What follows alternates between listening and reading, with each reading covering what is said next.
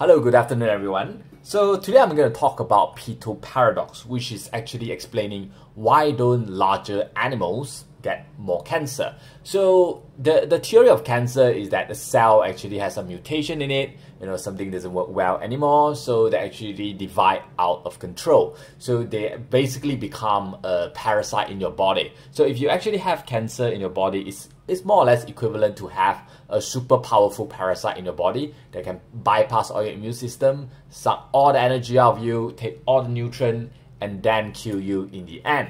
So the theory of cancer is that the cell actually have some problem with their genetic code. So this can be usually during the reactive oxygen species, which is too much oxygen, too much oxidizing power, or it could be some error during the replication. It could be some problem with your DNA repair mechanism, so that DNA errors is introduced during replication or normal cell activities. So that kind of error introduced into the cell result in the biological system or biochemical system doesn't work anymore. So that could actually disable one or two genes that eventually leads to cancer. So if you come to think about it, if cancer is basically a symptom of error in the genetic codes, why don't animal with a lot more cells, such as a blue whale, get a lot more cancer compared to, let's say, a mice, which is only 20 grams? So this is actually been explained before. So the previous explanation is that animals such as elephant has just much more anti-cancer gene, such as P53 in the body. But there are actually a few more a few more hypotheses that could be explaining, because I believe that if you just have P53 that could actually counter cancer, why don't we just CRISPR a lot more P53 in? So apparently the idea of that is not that simple, just like every single cancer cell in the world. They are very unpredictable and we do not understand how they develop. So there are actually two more group of scientists that try to work out some of the natural, a natural explanation or hypothesis towards Peto Paradox that does not involve genetics and genetic makeup. Because even though we do observe that in elephant, it doesn't scale that nicely when when this organism grow significantly bigger. So genetic code itself is not the answer. So that is why that's why there's two more solution here that I'm gonna explain. So before that, let's go to a little bit of idea on Tomasetti and Volstein, which is actually what I explained just now. So they have a very nice equation where they found a correlation between cancer risk per tissue and lifetime number of stem cell division. Basically, you have more cell division, there's a high chance that you introduce more errors, and the chances actually increase exponentially. So that's why you have the cancer risk is equals to 1 minus bracket 1 minus C to the power of LSCD, where the LSCD is actually lifetime number of stem cell division. The more division there is, the more likely that is gonna get cancer, so on and so forth. So if you actually try to work the equation out, the cancer risk is directly correlated with the number of cell division that is in a linear or exponential relationship, depends on the situations. And one thing that you might need to know is that Peto Paradox does not actually apply to intra-species, such as we have found that a taller woman usually has a higher cancer risk, and a larger dog usually has a higher osteocarcinoma, which is the cancer of the bone, and so on and so forth. So, but the problem is that among different species, such as when you compare a blue whale to a house mice, which weighs 100 ton and 20 ton, respectively, has either similar rate of cancer, or blue whale actually has a much lower rate of cancer compared to house mice in general. But that could be because of a sample size problem, because there's very little blue whale in the world and we don't really understand how they work. And there are actually certain animals that are not that big and not that small, actually have a really high rate of cancer, such as the Tasmanian devil actually have almost 80 or 90% of chance of developing cancer, and the cancer actually comes from an infectious disease. So the detailed description of that will be linked in one of the articles down below. So that is the same article that I got this from, where they talk about metabolic related pathway of cancer probability in big animals. So if you actually have watched Kurzak's video on the energy efficiency of big and small animal and why does big animal is a better options when you have the resources to do so, which is why in a world where the oxygen concentration is really high, you have dinosaurs and you have big insects, because being big itself actually help you to conserve energy. So the problem is that when you have a flat body, you have a very large surface area to volume ratio. So in animal, what you want to do, or what you prefer to do when you don't have enough to eat, is to have a very small surface area to volume ratio, so that the heat, you get to trap a heat inside you and it doesn't actually just flow away as waste heat and you die. So the larger you are, the less surface area to volume ratio that you have. I think this is fairly explained in 7th grade biology. So the other thing about this is that once you have the advantage of not losing so much energy, you also has a much lower metabolic rate, which is why we don't eat as much as a house mice relatively. So we eat maybe like 3 hamburgers a day, that's good enough. So maybe that's 10 or 5% of our body weight. But certain small animal, like one of the mice that is, I think, the fastest animal in the world, the smallest mammal, where they actually need to eat more than 2 times of their weight just to maintain the daily activity. And if they don't continue to eat every single moment they have, they kind of die, because the heat would just left their body and they would die. And that is why most of the insect and invertebrate are cold-blooded. They do not want to maintain the body heat because they're so small, it's almost impossible to keep that heat in.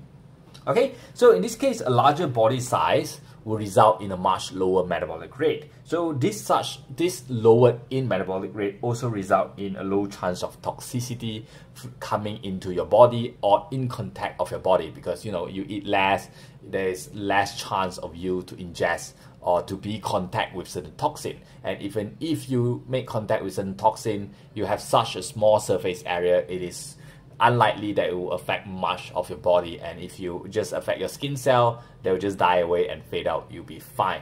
Compared to, let's say, you got a drop of carcinogen on your toe versus that drop on an elephant likely is not going to have any significant issue or significant what is that called, lethal rate, because LD50 and all that with their body mass and so on. So it's relatively small compared to when you are a very small organism. You digest a lot faster, you absorb a lot faster, and that's why it's likely that the cancer will develop a lot faster when you are a lot smaller. So this also with the same thing, where we have a much lower RS and cell damage because of a lower metabolic rate. You breathe in less oxygen, you oxidize less stuff, you have a less RS damage and DNA error, and also so on and so forth, because we do know that RS is one of the main cause of DNA mutations and so on. So the third one is also the low cost of immune response. So if you actually get infected, you don't have to heat up your whole body to actually kill a certain thing, and it's also unlikely that kind of infection will be a body-wide thing. So it's likely that the virus that affect you only in the nose will not be able to spread to your toe, or you have a small wound on your leg, it's not going to be as significant as the same wound on a smaller animal, because you're just bigger, so that you're able to localize the infection, and that damage will not actually spread throughout the whole body, rather than when you are a small animal, you kind of have no choice, because you do something, immediately the whole body is affected. Okay, so the next one is actually slightly more interesting in my opinion, because they're not, it's just so intuitive that I'm actually quite surprised and actually make me to want to make this video. They're something called hypertumors. So in terms of cancer, you actually cannot just get a cancer cell that have unlimited growth. So for that cell to continue their growth, they actually have to, what we call, develop a kind of angiogenesis mechanism around it. So if you only are a cancer cell, you're not going to survive very long. So what you need to have all that energy is to try to grow blood vessel around you or surrounding the cancer cell around you, so you can continue to divide. So these are what we call a leading cell, where they secrete something called TAF, tumor endogenic factors. So this kind of cell are usually the leading, or the winning group in a cancer tumor, where they try to grow all the blood vessel around them so that they can get more nutrient. So when you are a small, what is that called? When you are a small animal, that factor get to your blood very, very fast, and that allows the growing of microcapillary. So yeah, it allows the grow blood vessel around the tumor really, really fast to be developed and established, so that the cancer cell can grow into a significant mass relatively easier. However, in a larger animal, you have more time for that to reach the nearest blood vessel, or for the blood to flow to that area. So the other type of cancer we actually develop is what we call a hypertumor. So they're also aggressive cells. They're also rapidly dividing. However, they have failed to secrete enough tumor genetic factors to support cancer growth. This is what we call the cancer cell that can grow but cannot grow blood vessel around them. So what they do is that they'll grow around the winning cell, because the winning cell or the leading cell has the blood vessel around them. So they'll try to aggregate around them and basically grow as their parasite. So it's a parasite of a parasite, which is the enemy of an enemy, my friend. So that actually starve the winning cell to death in the middle, and so that they both die in the end.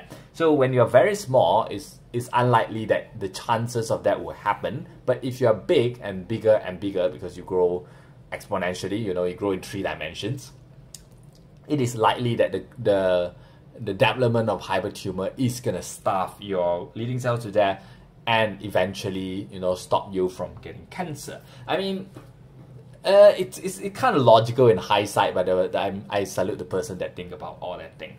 So if you wanted the official quote from the article, that tumors are more likely to evolve hypertumors, tumors in larger animal are likely to evolve to hypertumors, causing a negative correlation between case fatality rate and host body size, which is why a lot of big animals get cancer, but they do not die. So these are the 2 mechanisms that explain why a larger animal do not get cancer. So it might be able to help us to further research on how we can prevent more cancer in human being, and eventually stop everyone from dying. So that is Petos Paradox and the 2 possible solutions. Thank you for watching Breakfast for a Living.